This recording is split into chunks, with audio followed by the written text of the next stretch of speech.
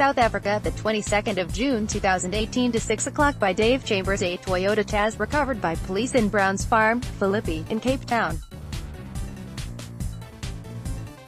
Image, supplied by the City of Cape Town. A Cape Town informal settlement has become an open-air chop shop for stolen cars. 3 stripped vehicles were found on Thursday in Brown Farm Philippi, bringing the total recovered in the area in the last 2 months to 10. The day began for a team of Metro cops when they found a stripped Ford Laser next to a canal at 7:20 a.m. It was reported stolen earlier this month in Milnerton.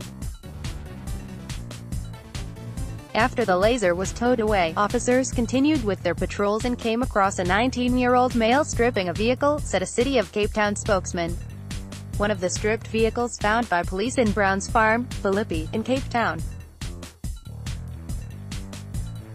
Image, supplied by the City of Cape Town. He was arrested and detained at Langus Apps. Further patrols led to the recovery of another vehicle between dwellings in the area. We are still awaiting confirmation on where the Mazda Stina and Toyota Tazz originated from. In May, the Metro cops recovered a white Kawasaki and a gold Toyota Tazz in the same place the Laser was dumped, said the spokesman. Both vehicles had been stripped and their parts removed. An investigation revealed that both vehicles had been reported stolen in the Milnerton, Tableview area. Police are awaiting confirmation on where the Mazda Stina recovered by police in Brown Farm Philippi comes from.